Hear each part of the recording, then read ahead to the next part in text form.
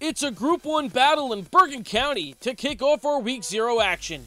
Hasbrouck Heights riding high on a 15-game win streak and a bowl title from last year.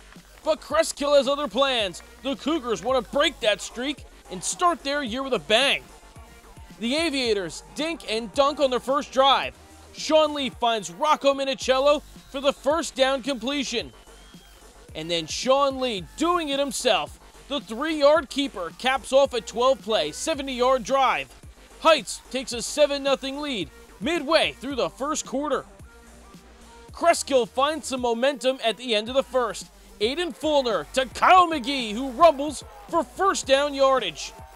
And then Feulner, doing it himself, decides to keep it under, and he weaves his way into the end zone.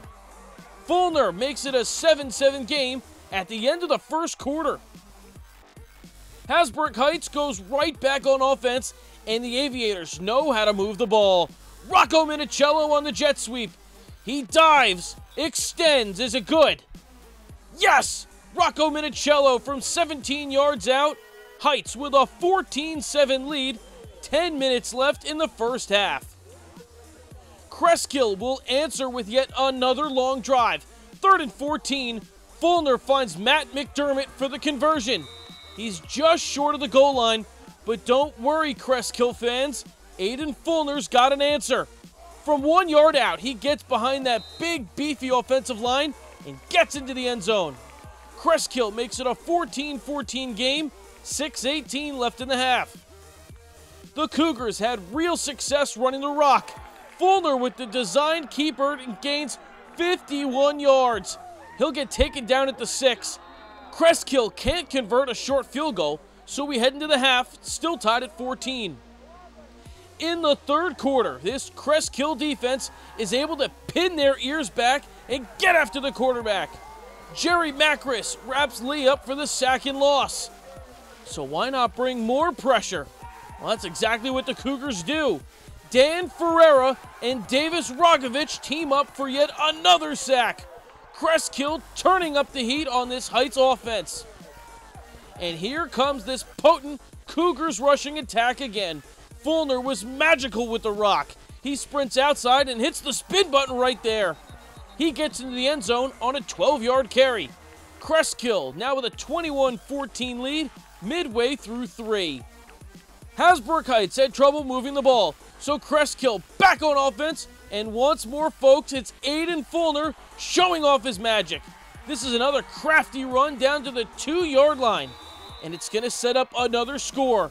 Feulner feeds Tim Coffey, who trucks his way into pay dirt. Coffey makes it a 28-14 Cresskill lead through 3 full quarters of action. The Cougars would lean exclusively on the run game in the fourth quarter, not attempting a single pass. It worked because the Cougars continued to score. That keeper is Feulner's 4th touchdown of the game.